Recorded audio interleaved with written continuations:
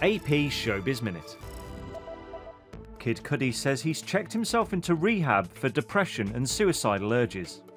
The 32-year-old rapper made the announcement on Facebook on Tuesday, writing that he's, quote, "a damaged human being swimming in a pool of emotions every day of my life."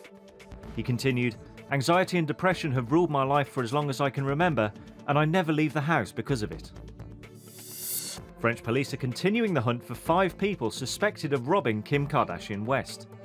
Paris police said they're analysing footage from surveillance cameras to try to identify the assailants who wore fake police emblems on their jackets.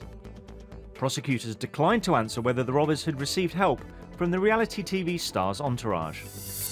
Simon Cowell will serve as a judge on America's Got Talent through until 2019. On Tuesday, NBC said that Cowell had signed on as part of the talent show's judging panel for 3 more seasons. This is Matt Kemp with AP Showbiz Minute.